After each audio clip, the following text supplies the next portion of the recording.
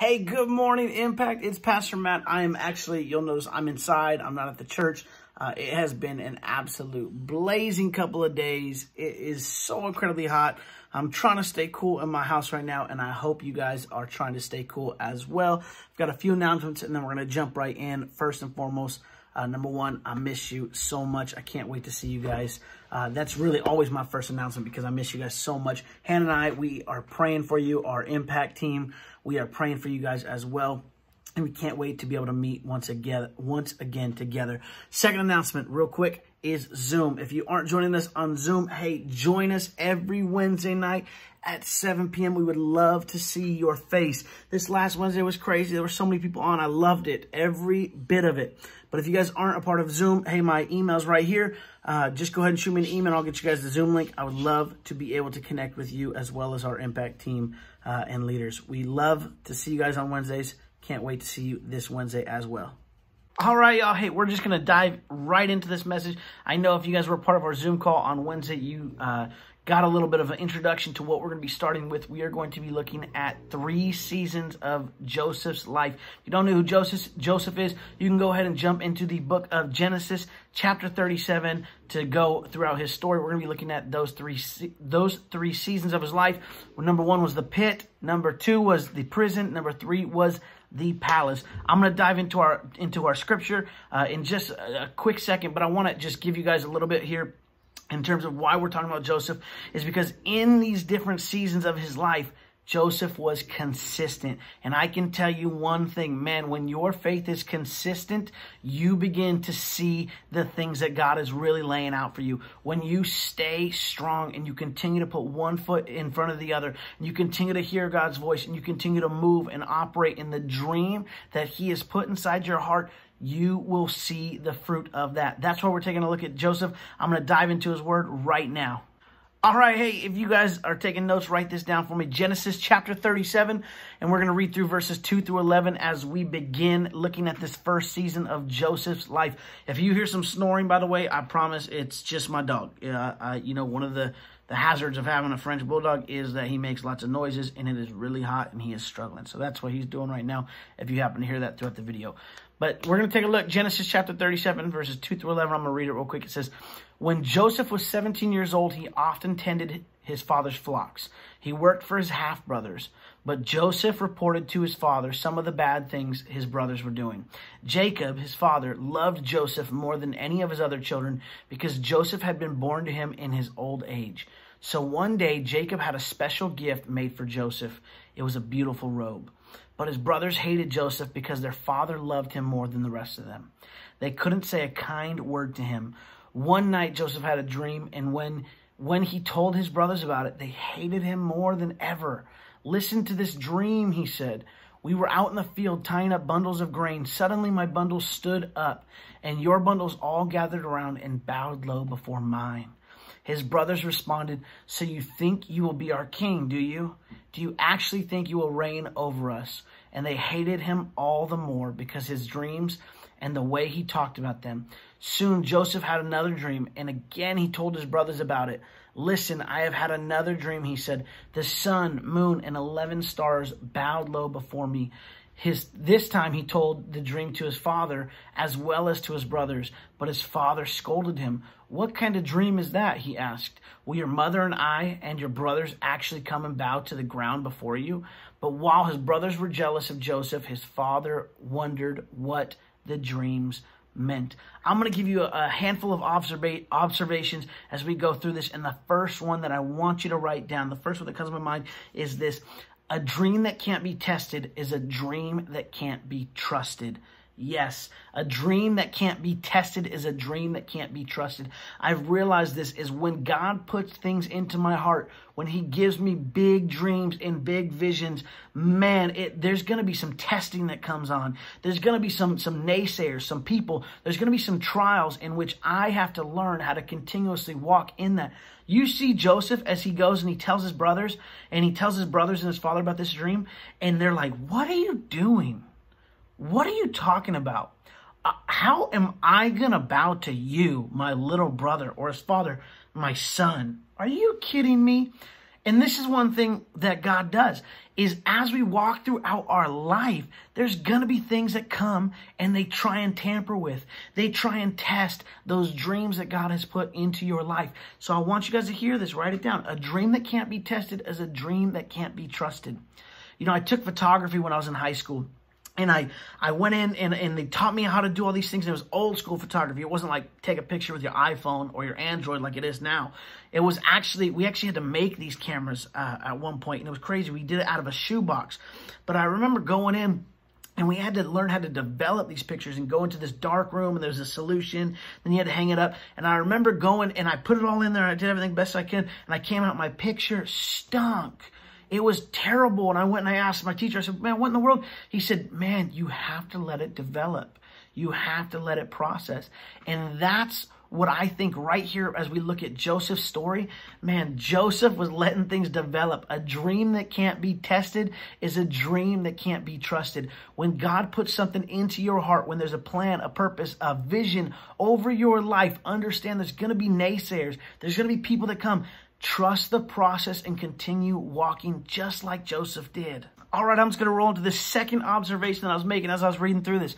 And that is this. If you're taking notes, write this down. The dream that God gives us for the future has to endure the tests of today. It has to endure the tests of today. Listen, Joseph, his family rejected his dreams. It was this thing where, man, his dad, his brothers, they said, what in the world? But listen, God laid out a final destination for Joseph. He gave him this grand dream and he told him, hey, man, this is the final destination. But he didn't give Joseph the journey. He didn't say, Joseph, this is what you're going to deal with each and every day. Joseph, this is what your friends and family might think about you. He didn't do that. He just gave Joseph these God dreams, these amazing dreams. He gave him the destination, but he didn't tell him anything about the journey. And that's part of being a Christ follower is, again, Joseph was stepping forward continuously throughout the story in Genesis chapter 37. And that's what we're called to do as well. See, Joseph's family rejected his dreams. And a major characteristic of a dreamer is that your dream will threaten some people and there will always be naysayers. Listen, your dream for the future will be tested today. The dream for the future that God gives you, there's going to be testing today. All right, I'm going to continue on reading. Genesis chapter 37, 12 through 36 is where we're going to be reading right now. It says, soon after this, Joseph's brothers went to pasture their father's flocks at Shechem. When they had been gone for some time, Jacob said to Joseph, your brothers are pasturing the sheep. Get ready and I will send you to them. I'm ready to go, Joseph replied. Go and see how your brothers and the flocks are getting along, Jacob said. Then come back and bring me a report. So Jacob sent him on his way, and Joseph traveled from their home in the valley of Hebron. When Joseph's brothers saw him coming, they recognized him in the distance. As he approached, they made plans to kill him. Here comes the dreamer, they said. Come on, let's kill him and throw him into one of these cisterns. We can tell our father a wild animal has eaten him. Then we'll see what becomes of his dreams.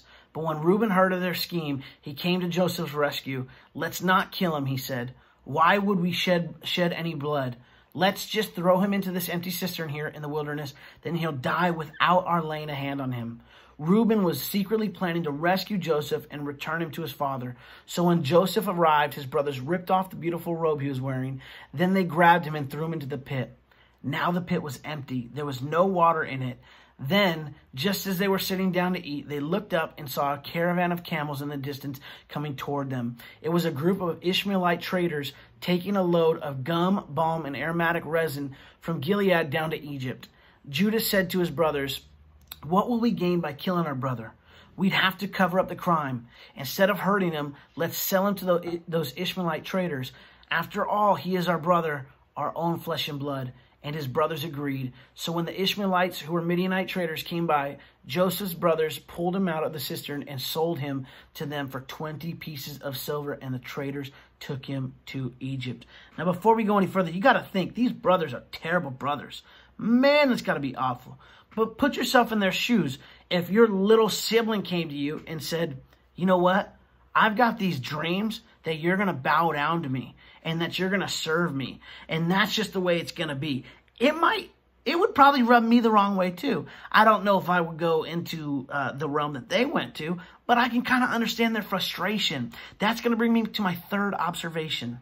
And that third observation is this: rejection can be direction. Rejection can be direction. See, I've learned this: man can rob you of your coat, but no one can rob you of your calling. Still, that coat, it was a sign of God's favor on him, a physical expression of the God dream in his spirit, and it was ripped from him as if it had never existed. His brothers stripped it of him. That representation of that God dream was taken. Listen, I need you to hear this. Man can rob you of your position, but not what you were called to do. Yes, man can take a title from you. Man can make things hard on you, but they can never rob what you were called to do. They can't take the calling that God has placed upon your life. See, part of our job as Christians, it's to go before the Lord, and it's to see rejection and to understand that sometimes, man, it's God's plan for direction. Sometimes when we see that rejection, it's God protecting us. Other times, man, that rejection, it's for us to go through it and to persevere, and it's a trial, it's a test. But we as Christ followers, we need to understand that we need to go before the Lord and understand the difference. We need to follow him and be consistent in our time with him, in our conversation with him. We need to continue moving forward and seeking out, because all of these things, I'm telling you, that rejection, it can be direction. We just, as Christ followers, have to figure out the direction that God is pulling us from that rejection. Now, I hope you go back and you read the story of Joseph, because there's a lot that happens. And we're, again, talking about the season between the pit, the prison, and the palace. Well, if you go to Genesis chapter 50, there's a passage here that'll give you a little hint of what happens. But it says this: you intended to harm me, but God intended it all for good. He brought me to this position so I could save the lives of many people. And here's what I have for you real quick. My last observation is this: what God does in you, he will finish through you. What God does in you, he will finish through you. Philippians 1:6 says, he who began a good work in you will carry it on to completion. See, you can't finish what God has started. You have to trust Jesus to be the one who he is, who we know he is. Hebrews chapter 12, verse 2 says, look to Jesus, the author and finisher of our faith. Listen, it couldn't have been easy for Joseph, having a dream from God about leading and being a person of influence, a person that's going to matter and make amazing decisions that are going to help and benefit so many. And then winding up in the pit. His brothers stripped him and put him in a pit. Listen, some of us, we worry, though, about even before we get to the pit. When God puts a dream in us, we worry if there's a pit on the other side of the road. We worry, what if we get past that pit? What's next? What's going to come on? We don't care to dream because we're worried that there might be a letdown or a stumbling block or something that hinders us from getting there right away. Even that we might never reach that dream that God gave us. But hear me out. Joseph had 3 important seasons: the pit, the prison, and the palace. What I'm grateful for, and one of the biggest takeaways for me through this, it is stay faithful. Stay faithful. When God gives you a dream, stick to it. Stick to the dream. Keep moving forward and trusting him. You remain faithful. You remain optimistic. You remain in his presence. And then you hold on to what he's given you, even in the pit. No matter what season it is, no matter how bleak it is, stay faithful. It's called faith, knowing the one who will finish what he started. Impact, I love you. I hope you have big dreams. I hope you stay close to the Lord. I hope he's speaking to you. I hope you hold on to it. And more than anything, I hope you stay faithful, just like Joseph did in these 3 incredible seasons of his life. I love you guys so much. I'm going to pray, and then we're going to get out of here. Father, I thank you for this time. I thank you that we're still able to do this. God, I thank you that we are able to learn from your word, that it is holy and that it is living word of God. Father, we just ask that you would continue to speak through us throughout the rest of this series. Again, we thank you for the faithfulness of Joseph, Lord. Even in the pit, he held on to the dream in which you gave to him, Father God. Lord, I thank you for our impact crew, for our students, for our leaders, for our church. Father God, I ask that you would just continue to bless us and guide us throughout this time, Father. Lord, I love you. It's in Jesus' name. If you agree, would you say amen? Amen. I love you. Pastor Matt, out.